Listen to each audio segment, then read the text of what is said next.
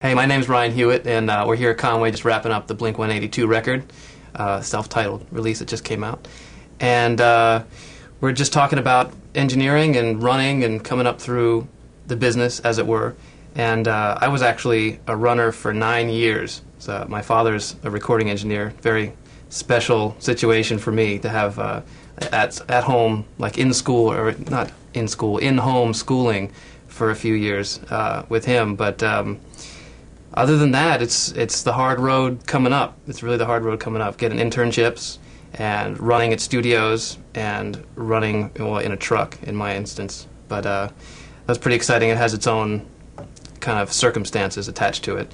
So I get to polish wheels instead of cleaning toilets. So you learned in the live recording business. Yeah, I came up in the live recording business from age 13. I went on the road with him for the first time, like every summer, every Christmas break.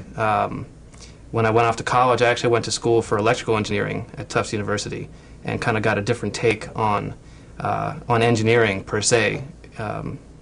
So rather than learning like this is a fader, I'm learning like this is controlling, a resistor capacitor network, and this VCA is doing this and has certain gain characteristics and slew rates and all these other catchphrases that we use in the business. I got to build my own amplifiers and do that kind of thing. So it's a different approach that way. And that was something that my father insisted on. He's like, you know what, I can teach you how to engineer. You can learn by engineering to go hang out at a recording studio for a year, and you will learn how to engineer a record. But get yourself another education and another angle on something, just so you have your take and your perception of what's going on at all times. So musically, I wish I was stronger, to be perfectly honest. So I recommend taking lessons at anything you can. Play and pick up anything you can. I'm a drummer. I've been a drummer since I was, I guess, 11 or something like that. So learn your music, learn your theory, learn your harmony. Invaluable in the studio. But as far as engineering, as far as making records, studio etiquette, what to do in a studio, how to make a record, general scenario, internships, being in a studio, being where records are made is the key. And on any scale you can get it in. If you're living in Iowa or something and there's like one studio in town, hang out at that studio wherever you can. If you need to clean the floors or clean a toilet, it's going to pay off in the long run, because the more you're around records, the more you're around a studio, the more you'll learn, the quicker you'll learn, and the more robust your knowledge will be in the end. There's absolutely no substitute for being in a studio. Like I said, of any level. If you're in a Mackie ADAT studio, if you're working on a 4-track, you're learning how to bounce tracks, you're learning how to make use of 4 tracks before you go on to a 24-track or a 48-track or Pro Tools, where you can have as many tracks as you want. It's like, if you don't know how to organize those tracks and make those tracks sound good when you have 4 tracks, God help you when you get into a computer and can do all kinds of crazy stuff. I don't think you necessarily have to go to a school. I think that going to a school for a degree of any variety will. I was talking to a friend about this recently. You learn how to learn when you're in college. So you learn. I mean, high school's whatever. High school, you have to get through it, so you deal with it. But college, you're kind of there on your own terms. You're there to learn, and you're there to have a good time, and you're there to party. You're there to transition from home life and protected parent life into the real world. And jumping from one to the next is really hard. So going to school kind of provides that bridge and that transition, so you're learning life skills more than, pushing fader skills or resistor, capacitor skills or whatever have you. So going to a school is a good thing in that you'll have a foundation of knowledge in some field. And, in this business, you can walk in here with a master's degree in music and you'll still be a runner. And you'll still be going to make coffee and, going to the store to get someone a toothbrush. That part is irrelevant. Like, I've seen, when I was an assistant, I would see resumes coming in, from graduates of XYZ recording school saying, I'm looking for a position as an engineer, I'm looking for a position as an assistant. It's like, don't kid yourself. If you are just entering the business on a real level, just say, hey, I want to be a runner, I want to be an intern, and you will be there in a second. But if you say, I want to be an assistant or I want to be an engineer, it's not going to happen. And it just, like, I've seen resumes could just go right out of the fax machine, engineered, right in the trash, you know. So it's important to be extremely realistic about your goals, especially at the outset of a career. You know, when you want to start in something, it's like you got to start as a runner. If you're going to go to a studio, unless you've assisted on like 1,000 records, chances of getting in as an assistant right off the bat are very slim.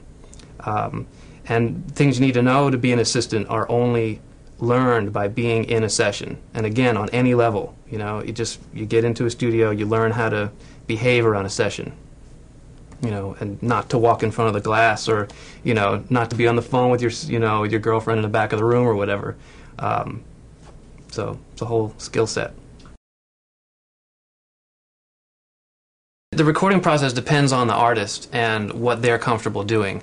And I mean, as an engineer, as a producer, I try not to impose my rule, like this is how we're going to do it. If they're comfortable with me saying, let's do it this way, this way, this way, if they're looking to me for that, great, you know, I will say, this is how we're going to do it. I mean, generally, like on the Blink record, we did drums first, and then we do guitars, and we do bass, and then we'll do vocals usually after that. And then once the foundation is down, once the bulk of the band is done with their thing, we'll do some keyboards, we'll do some little sound effecty things, and you know, we'll do some silly stuff, you know, try out different things, or like, hey, you know, I don't know about the guitar part, let's try something else, and we'll work on something else for a little while. But once the basic idea of the song is down, then we'll kind of move on to the icing on the cake, so to speak. But with other bands, they want to be in the studio, like working on a Tom Petty record. The whole band is out there all at the same time, rocking out. They finish a song, everyone kind of looks at each other like, yeah, that's the take, man. You know, and then Tom will go in, throw a vocal down real quick. Yeah, tempo's great, it feels good. All right, cool. Let's go on to the next song. You know, and then maybe we'll come back and do a little, you know, guitar solo overdub or whatever, but usually it's done that day. Vocals are done typically later for Tom, but other things where it's like one guy's the guy, you know, like on the John Frusciante solo record, he and Chad Smith, the drummer from the Chili Peppers, played together, guitar and drums, and Josh, John's partner in the record, would play bass or would play another guitar or whatever, so it'd be the three of them in a room, and they would track their thing together, and then we'd go back, maybe replace the guitars sometimes, maybe replace the bass or whatever, do some overdubs, do some vocals. That record was more, not quite haphazard, but that was more of a flow, where it was just train of thought, like, oh, you know, we were working on one song, he's like, oh, hey, you know, on the other song, I want to do this thing, so take that song down, put another song up, do a little, you know, guitar bit.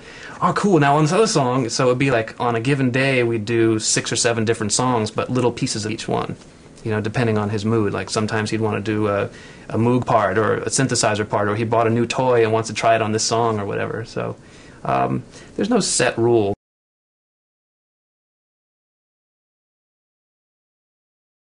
Well, I mean, like I was saying, I like to think that I'm bringing all my skills to the table all the time, no matter what I'm hired as. So, I mean, if someone's hiring me as an engineer, I have no problem saying, hey, you know, it's a little pitchy, let's get that again, the phrasing's not quite right on that, or maybe try this guitar part, or try, instead of changing there, change there, or, you know, let's try this little part in here, let's double this, let's add a little thing. So, you know, there's always the production side kind of going on, no matter what the role. If I'm mixing something, you know, they're hiring me to mix it, and entailed in mixing is arranging a song. You know, if there's too much stuff going on, just cut it out, you know. The best in the business do it. Tom Lord-Alge does it. He'll just sit there and make cuts and, you know, and decide what's in and what's out, and that's the record. I wish I was at such a level, but, you know, in that capacity, you know, I'm mixing a demo for a friend of mine, and, you know, I call him up like, hey, you know, there's like 30 guitars going on this one part. We got to clear this out. Here's some cuts. Check this out, you know.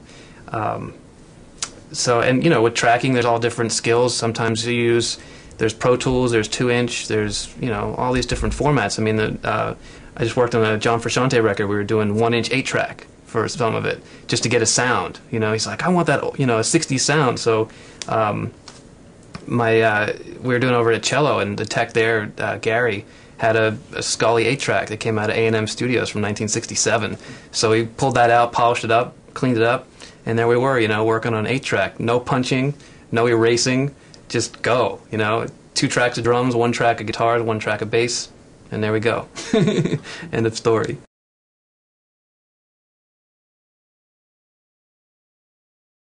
My first break to be an engineer, or well, actually, my first break was to be an assistant, and I was a runner at Sony Studios in New York, and one of the techs was doing a record.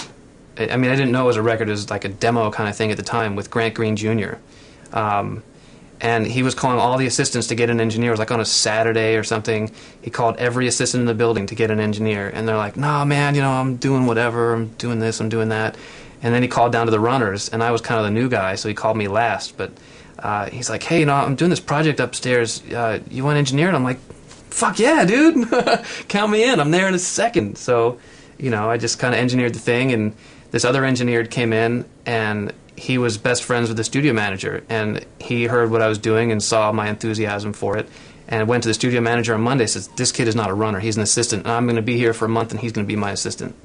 And so that guy, Kirk Yano, is a good friend of mine, and he totally gave me my break, because otherwise I would have just been a runner for, you know, however long that would have lasted.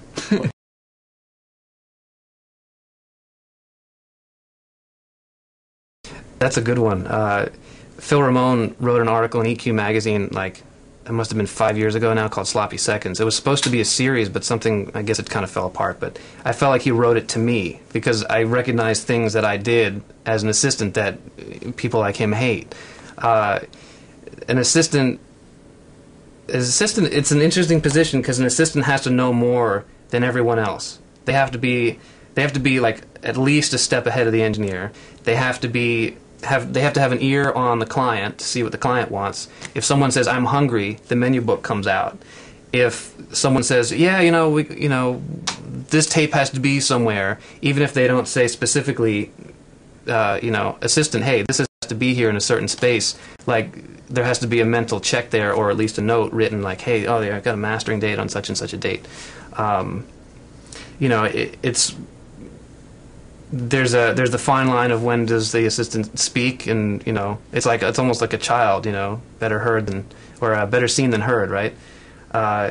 So they got to be on top of stuff. They have to know the room inside and out. They have to know every single thing on this console. They have to know every piece of gear in the room. They may not know like every single patch on the harmonizer, but they need to know where it is on the patch bay, and how to patch it, how to use it, what the bypass button does, you know, what every patch point on this console does, you know, where it comes up on the patch bay, what it's used for. Because, I mean, I know that I use things in strange ways, like, just because you know that this is, you know, a small fader, and it's here, doesn't mean it's always going to be the send to tape, or that it's always going to be, you know, the post fader send to an effect on a bus. There's all different kinds of things you can use every single button on this console for, and, you know, an assistant needs to know and be cognizant of what the engineer is doing at all times, and they need to keep track mentally of all the patches that are going on. You know, like if I turn around and say, "Oh crap, you know, what compressor did I put on the bass?" If I don't remember and it's not labeled, then that job is bad. That job has been failed, because, you know, there are certain engineers who don't like things labeled, and they will tell the assistant, "Don't label this." But as a general rule, everything should be labeled. For example, tape box labels must be impeccable. Like, every single bit of information on that thing better be filled out. And if a you know, I've been working with tape a lot lately, which is great. It's the most amazing thing. So labeling tape is super important. You know, what take it is, when it was done, what the date was there a click, what was the tempo, what did the producers say as soon as the take was done. Write it down. You know, that's something I learned assisting on sessions with Rick Rubin. If he says that was chewy, you write down that was chewy. You know, because 3 days later he'll be like, "Hey, will you play me the take I said was chewy last week?" And you better know where that take is, or you're gone. You know, because there's, you know, like every studio owner will say, there's a million kids waiting to fill your spot. And, you know, if that level of detail is not attained, then, you know, people will be like, "Oh, I'm not so into this guy, you know, or girl or whatever as my assistant. So can we get someone else in here?" I worked on a record with Frankie Perez last year. I just worked with a band called The Kinnison, who's on Travis Barker's label from Blink-182. What else? That's been the last year. So I can't remember anything beyond that, really.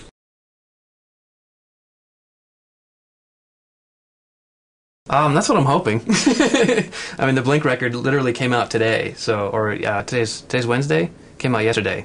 So hopefully people will be into that and like how it sounds and call me for some stuff. But as an independent, it's tough. It's I wouldn't call it hand to mouth, but you don't know where your next paycheck is coming from necessarily. So on my level, I just kind of take what I can get.